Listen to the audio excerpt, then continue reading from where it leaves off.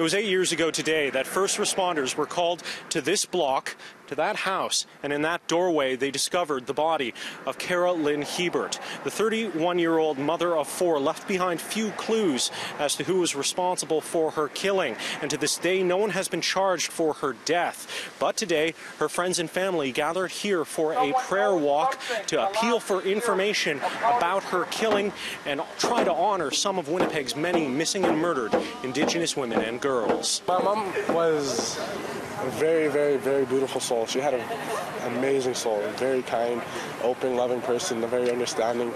I was young, I was young when I lost her. So Malik was just 9 when his mother died, but it was his desire to do something that led to this prayer walk, starting at the house where his mother's body was discovered to the Manitoba legislature. The walk was spur of the moment with no permits and no permission asked, but dozens still braved the heat to remember Cara. Definitely in my heart to see that something like this was made by me and the people around me.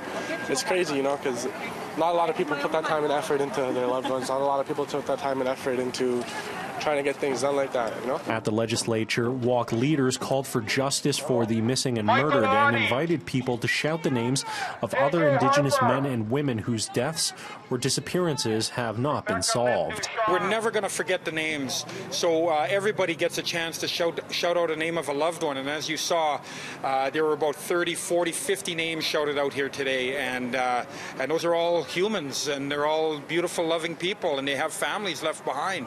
And for many of them, we don't know what happened to them. As for Harb, though he is appealing for information on his mother's killing, he also reflects on the walk as a way to bring some kind of closure. The whole point of this walk is to celebrate her life. We've been mourning too long for her, we've been hurting too long for her. Now it's time to live for her and just try to figure things out piece by piece, In Winnipeg, Xiaoli Lee, City News.